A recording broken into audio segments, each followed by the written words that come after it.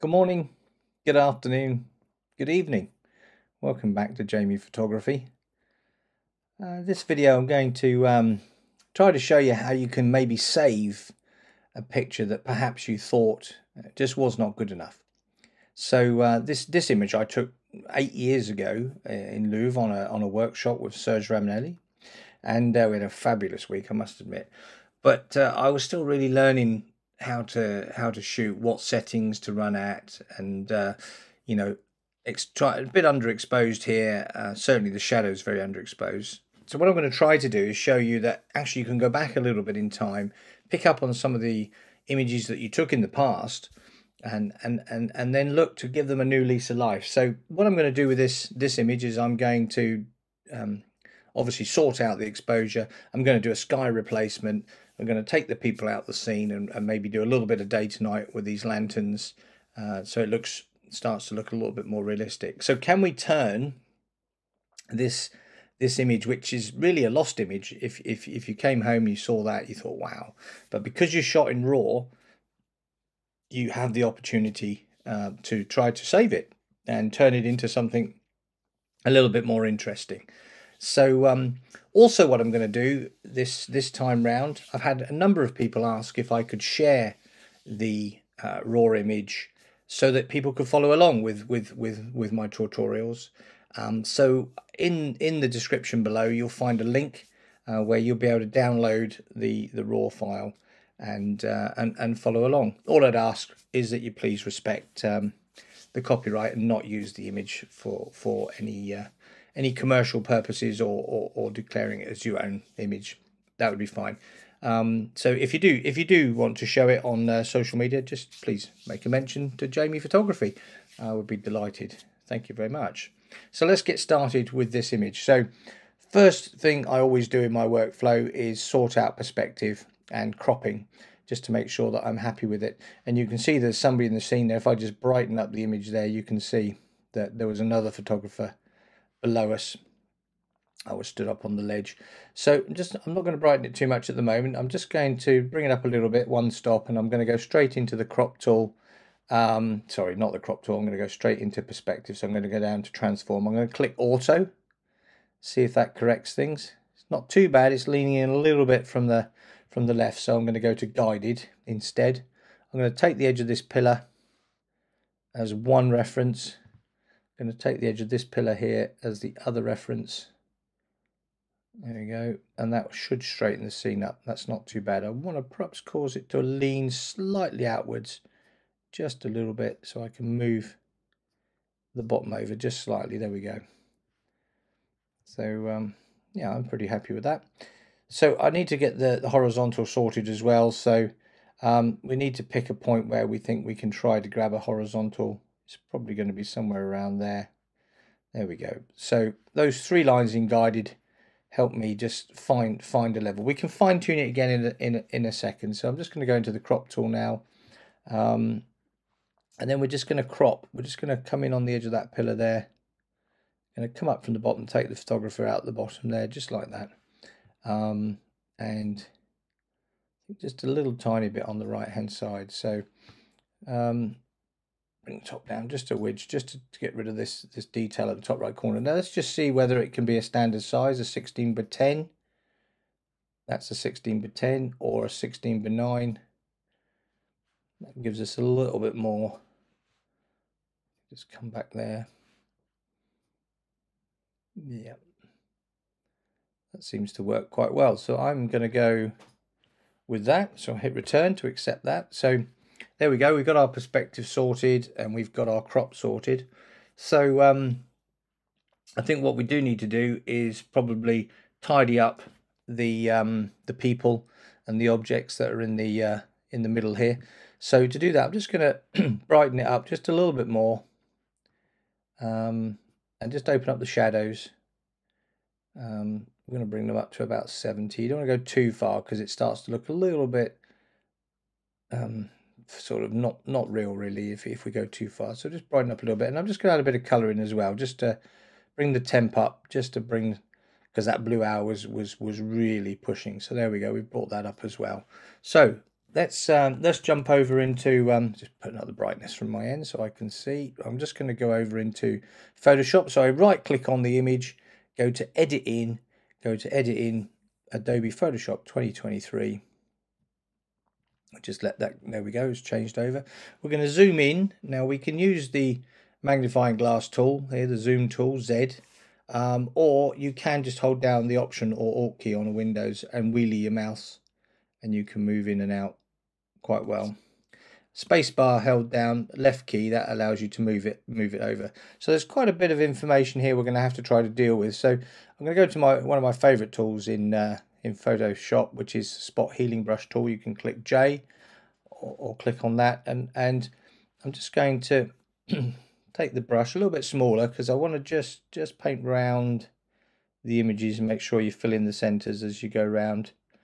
Some people try to have a big brush and do it all in one hit, and I find that the content aware tool doesn't really cope very well with that. So there is a lot of people's feet here. It's obviously with the timed exposure, somebody was walking there.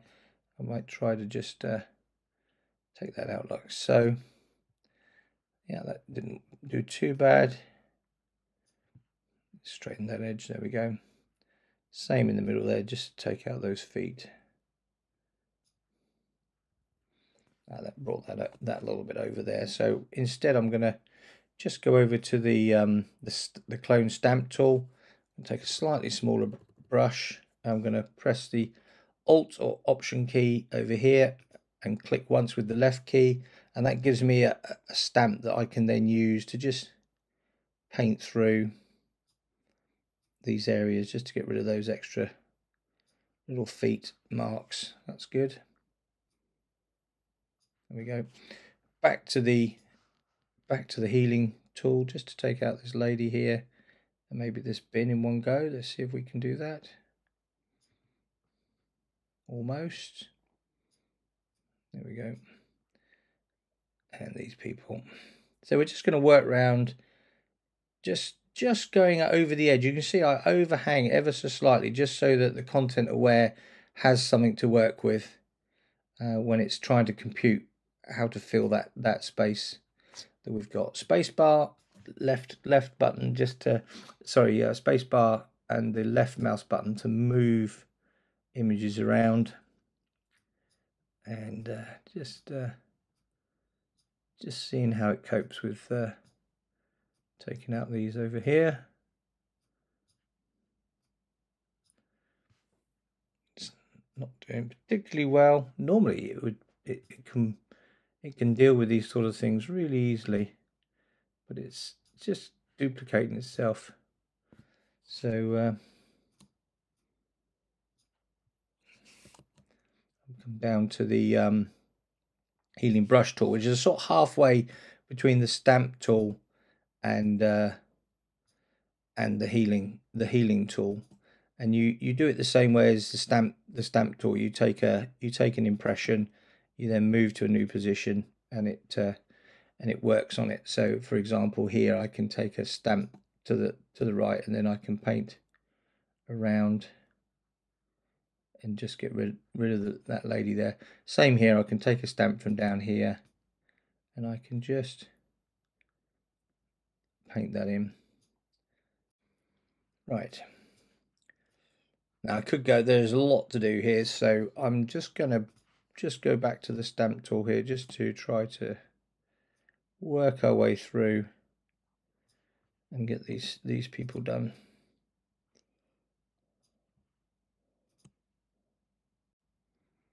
Last little bit there, and just get rid of those people there.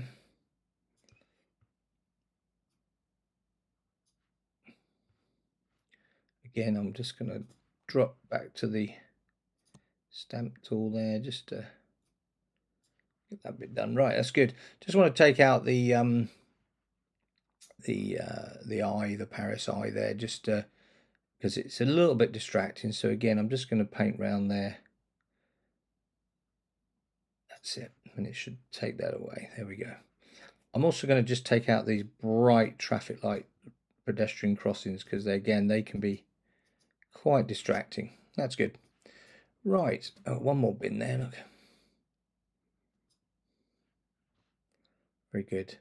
Just want to tidy this up over here. I think we got ourselves, let's zoom back out.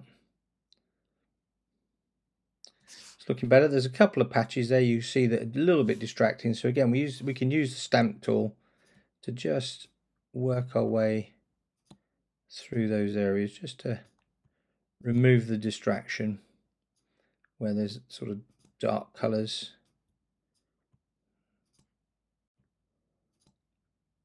So you can see I'm taking a stamp and then just working my way backwards and forwards just to blend any areas that just don't look quite right. There we go. I think that's pretty good. So whilst we're here in Photoshop, we can also do the sky replacement as well. So I just whilst I'm here, I just want to take out this little bit of grass down the bottom here, just a little bit of green grass there. Just there we go. Now, normally, if I had a little bit more time, I'd certainly take out this bin and put the balls back in by copying balls further down and putting them in there. But I'm not going to do that for now because that takes about 10-15 minutes with it just to do on its own. So I'll show you that in another video, how to remove things such as the bins. So I'm just going to take out these lightning conductors on top of the building. So that's good. Right, so sky replacement. Whilst we're here in Photoshop, we're going to go to Edit. We're going to go down to Sky Replacement. Now, if you want to pick a sky, you can just use this little down arrow here, and that will bring up the skies that come with Photoshop. And I've also got a number of skies here that I've loaded in myself. If you have your own skies and you'd like to put them in, or you've bought a sky pack from one of the online YouTubers who do some wonderful skies. Serge Ramonelli skies particularly are very, very good. You can just use this little positive button here, and what that will do is that will take you in to your files, and then you'll be able to go through and find where you've put your skies, and then you can load when your sky's up. But I'm actually going to use this sky here. This is actually one of my own skies, and just going to move that over out of the way a little bit just for a second, just so we can see how the sky looks. So now you can move the sky just by grabbing it and moving it about, so you can find, you know, where the best colors are. I mean, that looks really lovely like that. So just going to drop that in there. The edge is a little bit of a halo on the edge here, so we can use the fade edge tool to reduce that. If you go too far one way, you get a bigger halo, you see. If you go too far the other way, you get quite a black edge to that. So I'll just bring that back just a little bit. And the shift edge as well, you can, that obviously opens the edge up. If you've got like a mist going away into the distance, then the shift edge is really good for blending the sky into a misty distance. Where you have a hard edge like a building, and you can see here that it's a bit halo-y, we can go the other way and put much harder edge in. If we go too far, the sky actually cuts into the building. You can see that. So we want to try to find the balance point between the two. So, which I think is probably around about there. Then you've got your brightness, so you can make the sky a little bit darker or a little bit brighter. So in this case, I'm going to go probably around, go too bright, so I'm going to probably go around about there, 18, 19. And then the color, we can obviously add a little bit more orange to the sky if we want to, or we can go more blue if we want to. And in this case, I actually think, because we had a sort of blue image to start with, we actually want to go with a bluer tinge. That's probably a bit much. So I'm going to come in probably around about -30. I think that works quite well. It's sort of the colors of the building and the pyramid itself is quite a nice color.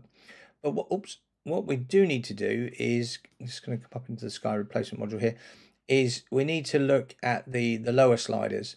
And there's also an option, you can click flip and you can move it from one side to the other if you prefer. You can do that. That works quite well. So I'm going to leave it over that side. We've got foreground lighting. Now, foreground lighting accounts for the amount of light that comes either from the sky onto the buildings or darker. So if you can see that the buildings are dark, if I go foreground high, these are darker, and if I go foreground low number, you can see these are much lighter. So you've got to find that balance between what looks natural, and I think I'm going to go around about 40. Edge lighting, again, if you play with the edge lighting, it deals with the light along the edges where you've got the joining contrast. So if I go far left, you can see the pyramid here is lighter, and if I go far right, you can see that that gets a little bit of tone from the sky, which actually looks quite nice. So I'm going to probably set that to about 80. And the last one you've got is color adjustment. And what this does is it takes the color from the sky and it moves it into the foreground. So I can either go no color where we were previously, or I can put a lot of the sky color into the foreground. And actually I want to do that to get a balance there. So I'm actually just going to go at 100 for that. And once you're there, I think you can just be sure that you're happy with the colors. You do have a refine edge tool which you can use.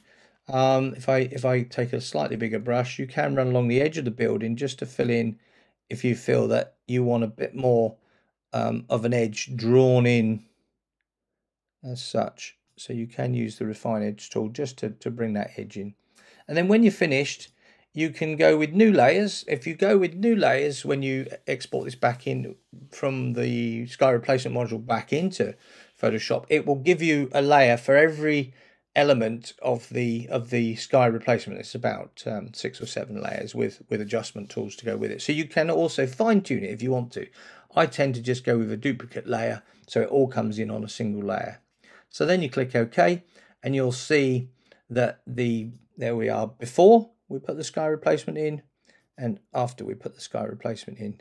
So I don't particularly need the background shot anymore, so I can undo the padlock there so it turns to layer 0. I don't really need that, so I'm going to just right click on that image there and sorry, on the layer, sorry, and I'm going to duplicate that layer. I don't need that at the moment. So I'm happy with that. I'm going to throw this back into Lightroom, and to do that you go to File, Close, Save. Okay, you don't go to File, Save As, because if you do that you have to find the folder and then put it back into the folder, and then you have to resynchronize the folder to find it again. As you can see here, it's come back into Lightroom. So so as you can see, it was a 4-second exposure. That's why we had some blurred people. F16, bit too high, should have gone maybe with F11, and ISO 50, trying to get as long a time as I could, the 4 seconds. So you could use an ND filter if you wanted to, and that would, you could extend it out to 30 seconds, and that may have helped better with the people. So so let's get the last part of this, sort of bring it back to life, tutorial for this image. So what I'm going to do now is I'm just going to go to masks up here in the top right corner, click masks. I'm going to select a linear gradient, and I'm just going to bring in a gradient from the right to the left with quite a lot of 100% at the top. And if you've ever thought what these lines are, well, you've got the top line, which is the red, is 100%. So anything behind that gets 100% of whatever it is you do. If I move the slider down to -2 stops, then above that line you get -2 stops. From the red dot to the white dot goes from 100% to 0.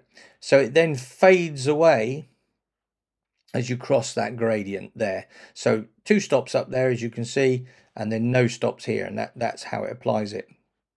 So it's probably a bit much. I'm just going to back that off just a little bit to about 1.5 stops. I'm going to add a little bit more temp to this side of the sky. So I'm going to actually add some blue, a little bit more blue there. Not too much. And a little bit of magenta. And I'm just going to move that line up a little bit so that we get the majority of this color over here, but we've got the blue over here. So the color circle opposite of blue is oranges and yellows. So we want to try and sort of bring those colors in. I could even turn that a little bit more just to make that work. So that's working quite well. But I don't want it on the buildings.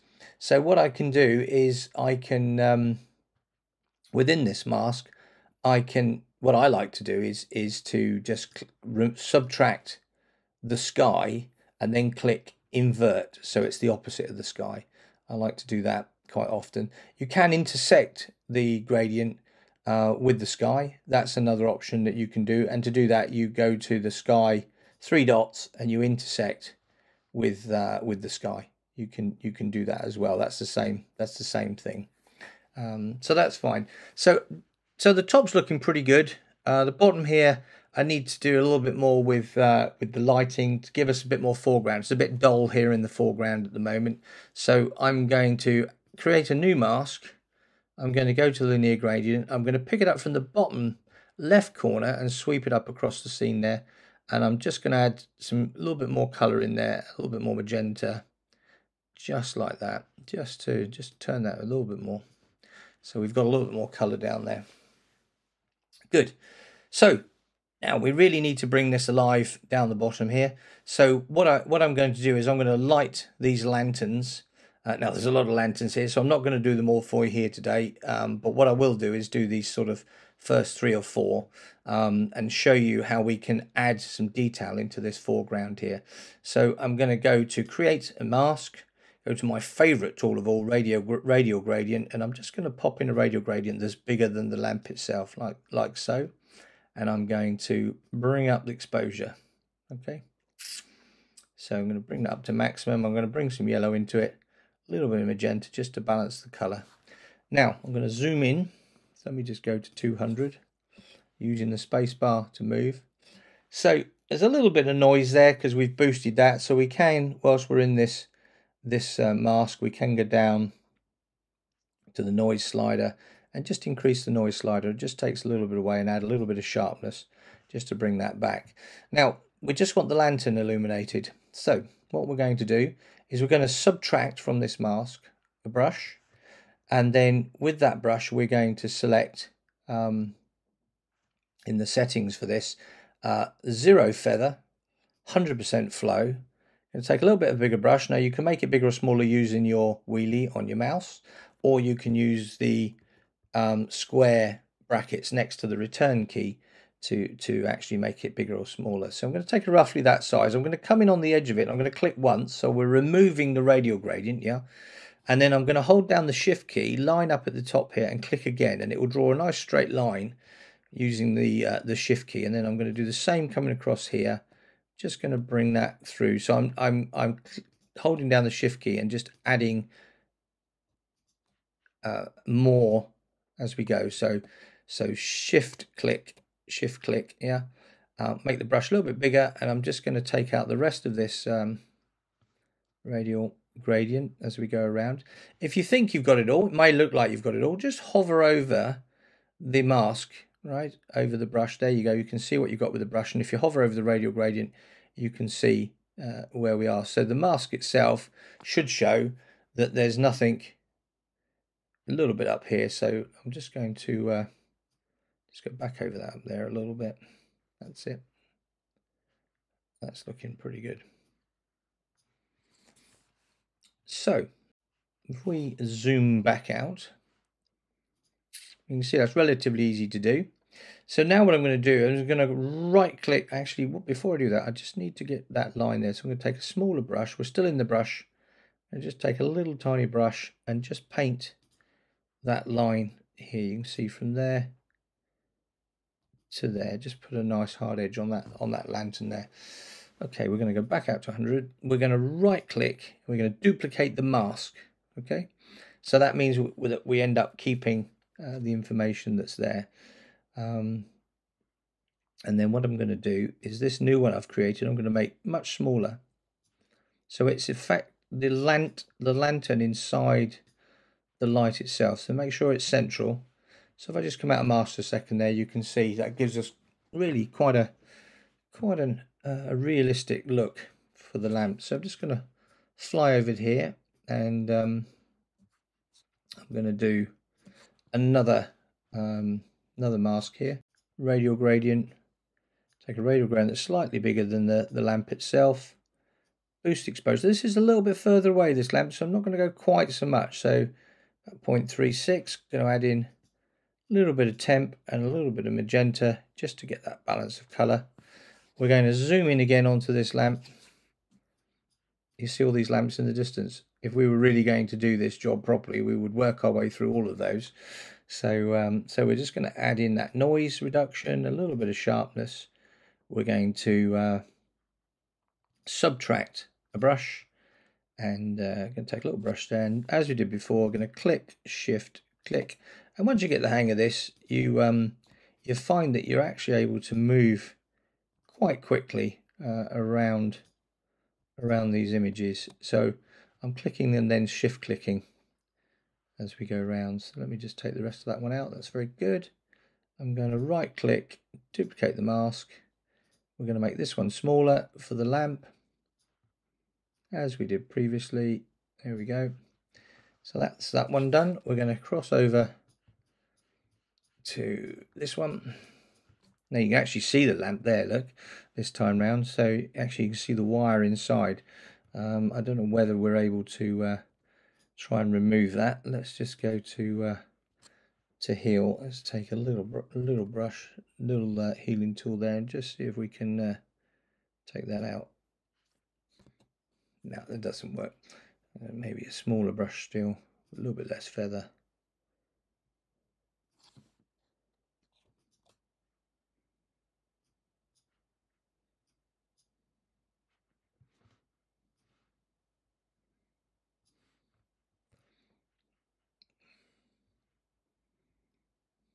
I don't think that's gonna work. That'll have to do. So we're going back into the mask, radial gradient.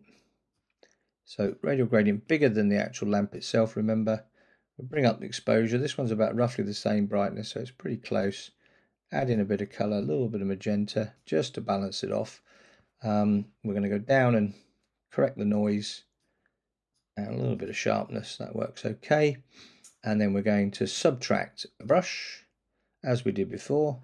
We're going to come in on that edge there, click once, shift, click again, click, shift, click, shift, click, just to work your way around. Click, shift, click, click, shift, click. There we go. Make the brush bigger. Just take the rest of it away. So all we've got is the actual lamp itself. And then I'm going to click on the radial gradient, duplicate the mask, click again to make it smaller so it's the size of the lamp.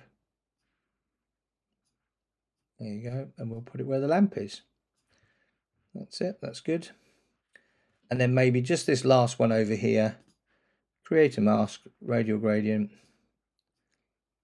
There we go. Bring this up a little bit darker because it's a little bit further away. So 3.6, bit of colour, bit of magenta, and as always, a little bit of noise correction just to be sure. And then we're going to subtract the brush, smaller brush, not too big. So click, shift, click, just to get along the edge. Click, shift, click, shift, click, click, shift, click. Actually, I'm going to go back slightly, so Command or Control Z to just undo. I'm just going to come in on that edge there because there's a little bit of glass showing along the edge. And just come across the bottom there. Bigger brush, just to take the rest of it away. There we go. Remember, highlight with the left click, then go to right click, duplicate mask, left click again on it, just to bring that. There we go. I'm just going to make that second one just a little bit darker, not too much. There we go. So you can see it. Great. Right, so I'm going to zoom back. So you can see, I'll just come away from those for a minute. You can see that they're illuminated now. And I would work my way down these and do them all, and the ones over the far side. But the real trick to making day to night work with lanterns is you must put the light on the ground in a way that works. Now, let me show you how not to do it. So we create a mask, radial gradient.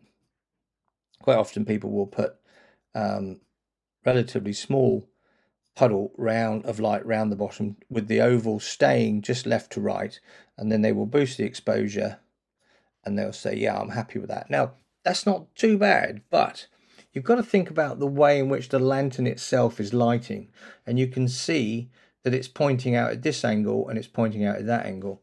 So we need to adjust this radial gradient slightly so that we get the same effect. So the light's coming this way, so the light's going that way. So just need to take it off angle. I'm going to take it much further than you'd think, right? Because that does actually create quite a large pool of light there. I'm just going to add in a little bit of yellow just to get that little bit in using the temp, and a little bit of magenta just to balance it off so you lose the greenness of the image.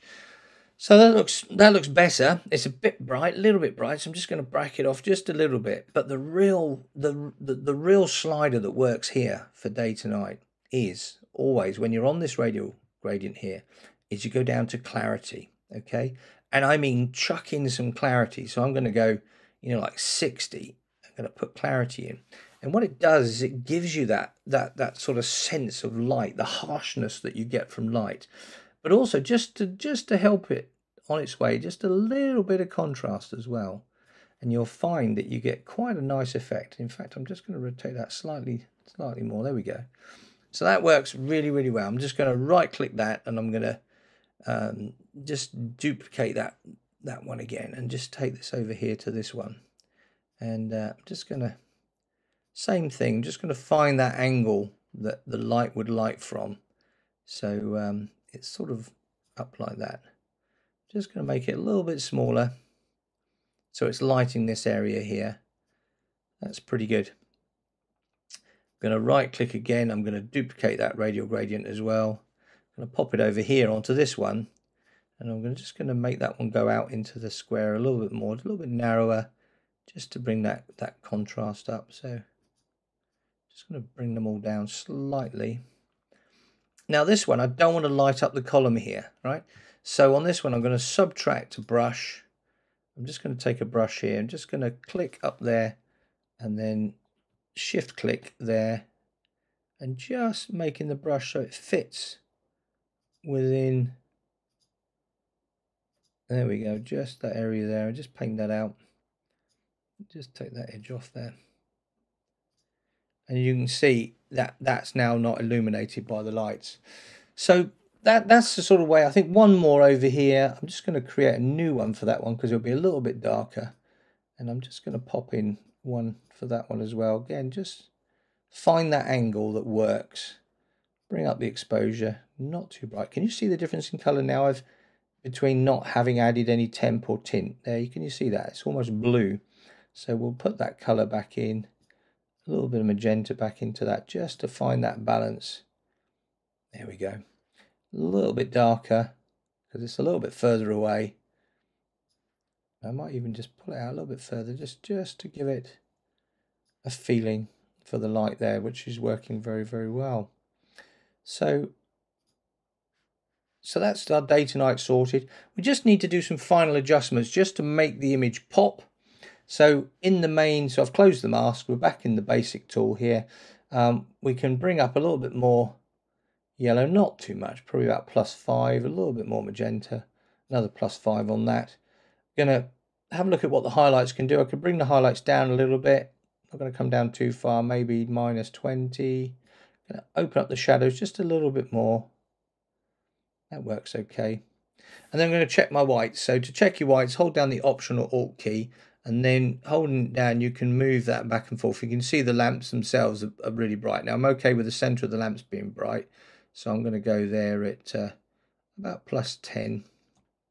And then the blacks, holding down the Option or Alt key, move the black slider till you get a little bit of black showing. There we go. And that gives us the real contrast for the image. I'm just going to bring the whole exposure up slightly. And I'm going to add a little bit more contrast, so coming up to 0.5 on exposure, about 20 on contrast. Bring those highlights down just a little bit more to -40, just sort of feeling it out a little bit. Try a little bit of clarity, so I'm just going to bring a little bit of clarity in, not too much for the whole image. It can certainly overdo things, and I'm going to bring a little tiny bit, +5. On texture, just gives the image a little bit of bite. So vibrance, always worth a little bit of vibrance just to make an image pop just a little bit. I'm going to back the saturation off -5, and then just trying to find that balance really.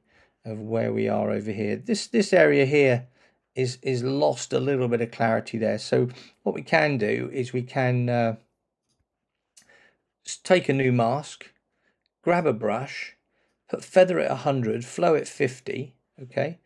And then what we're going to do is add a little bit of contrast, and we're going to add some clarity.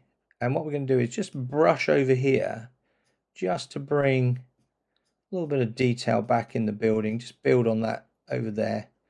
It just makes it look a little bit better over there, and might even, just to help that, just bring up the highlights just slightly, and that could work quite well. There we go. So I think the very last thing I want to do, this whole image just needs to be rotated slightly. So I'm just going into the crop tool. I'm just going to rotate it so the pyramid is straight. There we go. Hit return. Now I really want to bring this pyramid up. Last thing I want to do is boost the orange of this pyramid. So I'm going to go back into masks, create a new mask, radial gradient here. I'm going to take quite a large radial gradient and put it on this pyramid. Oh, here we go. Let's get that on there. Just putting it on there. And then let's have a look at boosting that. So down here in the little bit extra exposure, plus 2.9, bring up some contrast. I'm going to a bit more orange and a bit more magenta, makes it pop. And then I'm just going to bring the saturation up a little bit more, so it's really orange. There we go. And maybe some clarity as well. Now we don't want the surrounding area, so good old tool, we're in this radial gradient we've got here, subtract a brush and make the flow 100, the feather 0. We're going to zoom in on the pyramid, just coming a little bit closer, and we're just going to go, we're going to click, right, take it down smaller here, because we'll get both of these pyramids in, click there as well. So we've just taken that edge off there, and then we're just going to work around. There we go. Just taking that away from the edge. So click, shift click, just coming down through there, just taking that away. There is a little bit of noise in the sky, so just before we finish off, we will do a little bit of noise reduction. So I'm just clicking, shift clicking, just taking away the rest of that radial gradient. Make the brush big, and I'm just going to zoom out and check that brush. There's a little bit left around the outside, so just going to go around the outside like that, and that, oh, a little bit over there. There we go. So it's just on the pyramids now. That's perfect. And now it's just on the pyramids. Of course, we can do as we wish. We can, you know, we can move the sliders around and just play with the the pyramid itself. So put a bit more clarity there. That's really good. So yeah, I think I'm just going to do that noise that we talked about. So just going to zoom into the sky. Here we go, a little bit of noise there. So we're going to go down to detail on the right, and in the noise reduction, we're going to take the luminance noise reduction slider, and we're going to pull that over until the noise effect is to a point where we're happier with it. So I think it's getting about 60 there. Also the contrast noise reduction, you can bring that up a little bit. In fact, I'm probably not going to, probably about 10. And then the color slider, you see here, this is an older sensor, an older camera. You can see the color noise in there. You can see it. So we'll bring up the color slider there, and you can see how it neutralizes that. Did you see that? I took that back there, put it to 0. There's the color noise. And you just bring this slider up until that's gone. So yeah, quite happy with that. But the real trick here is we need to restore the overall sharpness of the image, because we've now softened it by using the noise reduction. So this sharpening slider, we can bring that up. Now, little rule of thumb is, if whatever your luminance is, you should subtract that from 100, and that would be what your sharpening should be. So if we need more noise reduction, we need less sharpening. So here we've got 60, so I'm going to put 40 in on sharpening. Now I've done that, you think, okay, that's looking really good, but you've got the masking tool in the sharpening section, and if you hold down the Alt or Option key on a Mac, you'll see that when you start sliding this, everything will go black and white, and anything that's black as you're coming up will be softened, will be effectively have the noise reduction added, and anything that's white will be sharpened. So you want to find the balance between the two. So I'm thinking probably around about 50, yeah, in the center. So when I let go, we now have the sharpening on all of the edges and all of the items, and then we have the noise reduction on the sky and the outer area. I mean, in fact, I'm going to reduce that masking down because it's quite visible there to about 35. And you know what?